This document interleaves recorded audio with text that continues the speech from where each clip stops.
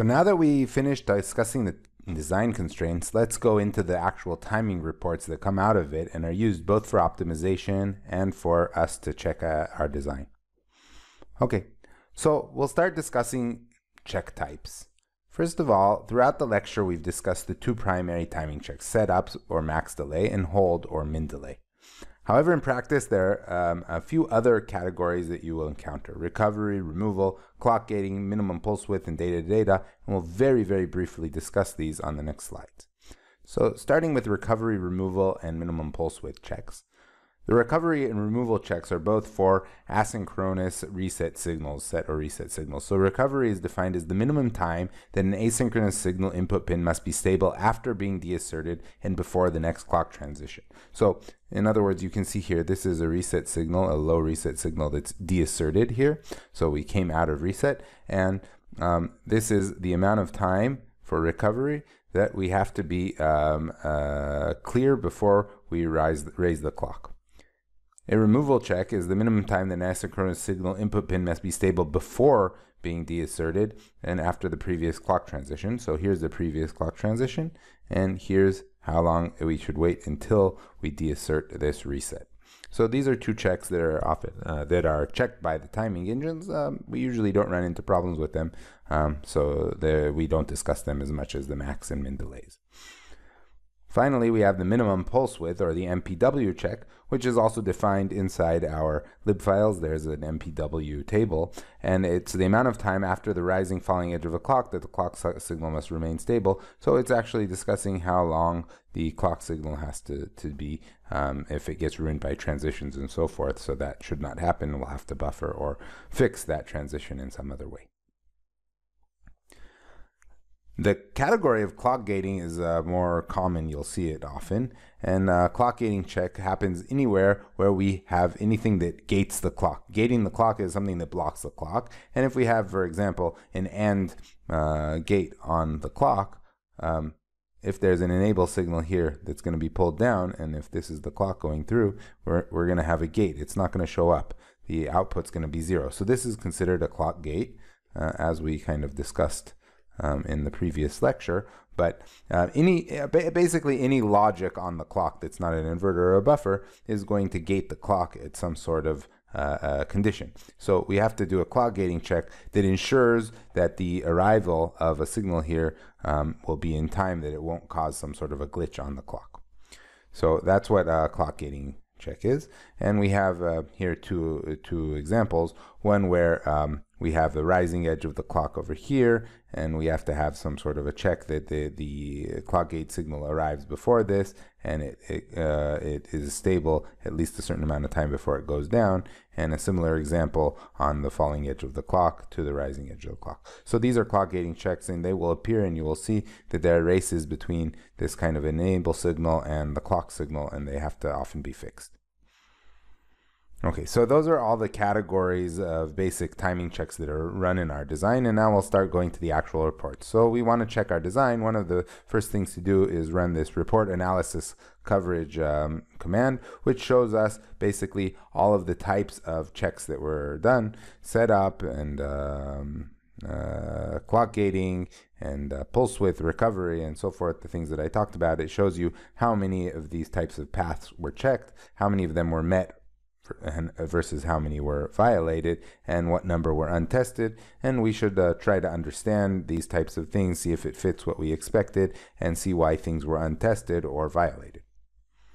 We can use the check timing command to perform a variety of consistency and completeness checks on the timing constraints for a specific design. We should really check if there are unconstrained paths, if we understand what they all are and why. That can often point us to something that some sort of flip-flop that doesn't get a clock, and then it's not checked at all. The most important command probably that we have in all of our tools is the report timing command. I'm going to use the Stylus Common UI syntax that is now used by both Genus, Innovus, and Tempus, but similar types of reports will be shown for tools such as Design Compiler, ICC, and so forth. Okay, so what we have is we have like an arrival time of the data and the required time, and we have the setup and hold and different types of things that we discussed, and we're going to be looking at these types of timing reports, but in a whole like list of type of a thing. Okay, so when we type report timing, we're going to get this long thing. You see these three dots mean that this was a very long type of a list here. And it has two parts. One part is the header, and the second part is the launch path. That's the default of what at least EnICS is going to be usually showing when we write report timing. So I'm going to zoom in on the header, which shows us basically all of the data we need to know about our design. Okay, so this is really verbose type of a set of slides that's going to show you different parts and how you can extract different information from your timing report. So what we have here is we'll have the path number. That means that's usually ordered in terms of worst negative slack. So remember, in our STA algorithm, we actually got the worst path first, and then we could find what the second worst path and the third worst path by removing them and heapifying. So that's what we'll get here. This is the worst path that we asked for, or the worst path, and it says violated. That means if we have negative or positive slack, violated is negative slack, met is positive slack. And then it actually shows us the slack, which is 0.03 nanoseconds. So we have here 3 picoseconds of negative slack, and we can see here that it says it's a setup check with pin blah blah blah. So we know that this is a setup check and not a hold check. There are other things here that we'll go into. So the path group, this is a reg to reg path. Remember, we defined our different types of path groups. We have the start point. The start point here is this long type of a thing with at the clock pin of this flip-flop. Remember, start points are usually the clock pins of flip-flops. The end point is this long name here, the D pin of the next flip-flop. And you can tell that these are both flip-flops because the synthesizer added the underscore reg notation after them. In addition, these R's or F mean that these are rising or falling edges. Now pay attention that the clock, and this shows which clock it's between, will always be a rising edge because, as I said, we're assuming and we're most of the time using only positive edge triggered flip-flops. But the data path itself can be either rising or falling. Then we have this area here which discusses our clock edges, source latency, and so forth. It's telling about our clock paths to both the capture and the launch paths. So the capture path, which for some reason comes on the left side here, shows what when the clock edge arrives. So that's basically 0 plus big T. So we defined an SDC constraint of 6 nanoseconds here, and so the capture path arrives at a setup check one period, a clock period after the launch path, so it's 6. Whereas the launch path comes out at the original edge, which is time 0. The source latency and the net latency and so forth, these are discussing parts that we'll get into more better in clock tree synthesis, but it's showing the actual length of the propagation of the clock, and this is when the clock actually arrives at the flip-flop. So this one arrives at a delay of 20 picoseconds, and this one arrives at a delay of 19 picoseconds.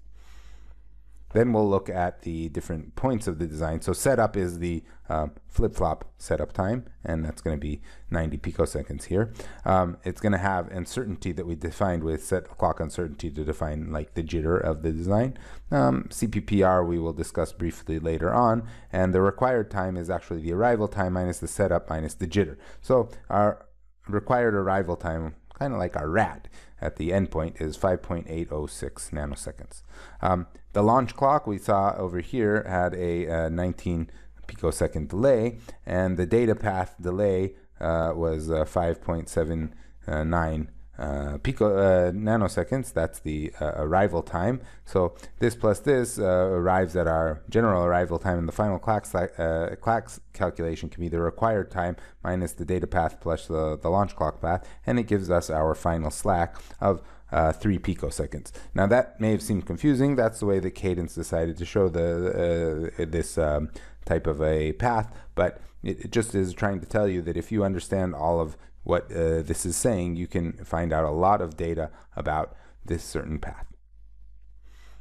Now we'll go and look down below at the actual launch path, and again, a standard timing report, when we just write report timing, will show just this launch path. So the launch path starts at the start point, which, as we can see here, is the clock pin of the flip-flop, and shows a lot of stuff on this type of a slide.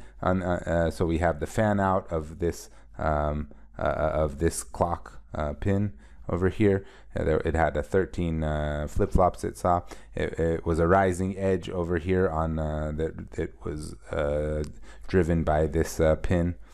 Okay, the instance name here that drove this pin, or the pin name, is over here, right? The timing arc, for instance, on this type of a cell, it went from an A to a Y arc, from pin A at the input to pin Y at the output. What time each of these, what the arrival time, the actually at each one of these output pins was, and what the transition on the net was. Here it was 105 picoseconds.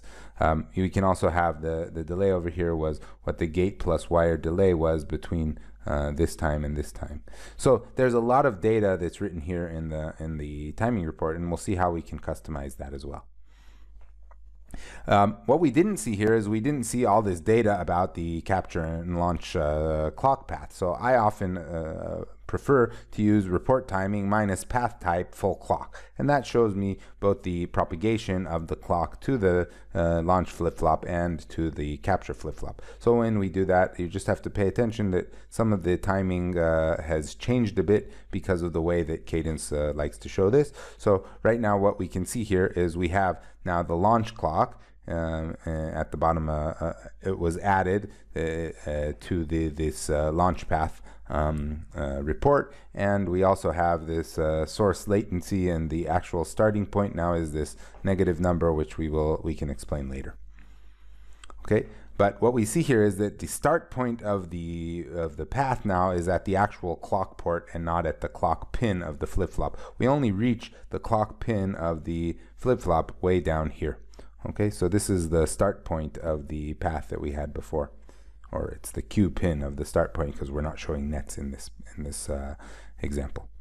Okay, and when we continue down, we get to see that this is the same endpoint that we saw before. This is the endpoint of the launch path, and then we get to the other end path. This is the capture path. So now at the capture path, we can see that we have the same clock port. It also starts at this clock underscore I input, and it ends at the endpoint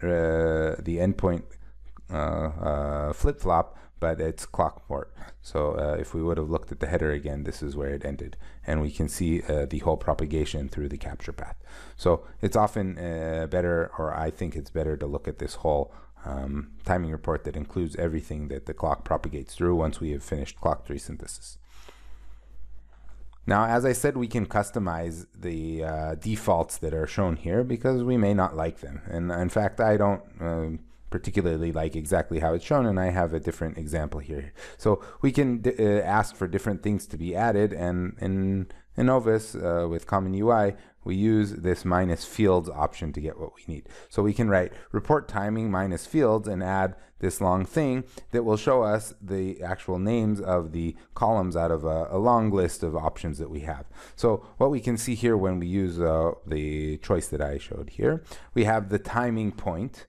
Okay, that's the actual point that we're discussing with timing. If we add the minus nets option, we'll also see the names of the nets that the design propagates through, but right now it's just showing mainly the driving pins of each net. Okay, the standard cell names, and I blacked that out so we don't release anything about the standard cell library that I'm using. Okay, the timing arc, from which pin, input pin, to which output pin this propagated through. If it was a rising or falling edge. Okay, what the wire load was, what the load of this net was. Okay, what the transition time was, what the delay, the total delay through the cell was, and what the final arrival time was. I didn't mention here also the fan out of this driving pin. So that's kind of what I like to look at. Now, the thing is that by default, as I mentioned before, report timing shows us the most critical path, only one of them. It shows us the pin with it shows us the path with the worst negative slack, but sometimes we'll want to look at other things. We want to analyze a specific path or a set of paths. Maybe I want to see only the paths that come from the primary inputs. So I can use these flags that we saw briefly before when we were discussing set false path. So the minus from, minus to, and minus through flags and different variants of them. Okay, so minus from is to select a start point, minus 2 is to select an endpoint, and minus 3 is to select any other pin that's inside our data. So we can also discuss if we want rising propagation or falling propagation, for example, minus through rise or minus clock from. Okay, so report timing minus from flip-flop 1 clock. That's a start point, so we're allowed to use it in a minus from field. Minus through fall, we only want to see falling edges through mux1 I0. Minus 2, all outputs will show us only those paths that actually adhere to that constraint. Another thing is that we have is path groups. So remember we had this in reg to reg, into reg, reg to out, and so forth.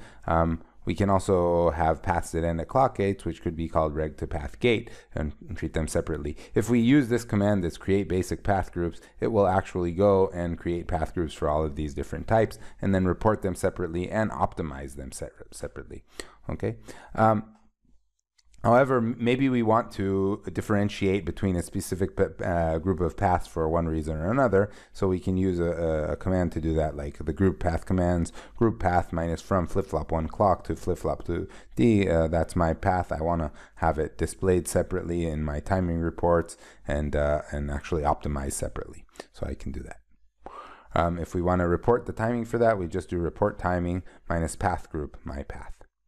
So that was all setup timing. What about report timing for hold? So when we just wrote report timing, it was showing us the max delay, but after hold, we want to see that it meets, after clock tree synthesis, we want to see the min delay. So what we'll do is we'll add the minus early flag, report timing minus early. We'll change our analysis view, which we'll discuss in a little bit, and it will start looking at the hold paths. So did this work? This is the timing report we got, and look, it says hold here. So this did work, and we actually met hold timing. That's pretty cool.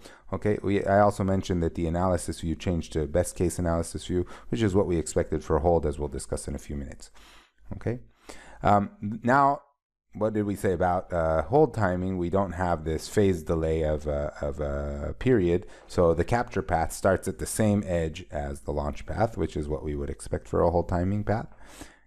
Instead of a setup constraint, we have a hold constraint over here, and instead of required minus arrival, we get the slack as arrival minus required. So this is a different type of a timing report, and it's showing hold, but it's very similar, and all of the components of it are similar to what we had for setup.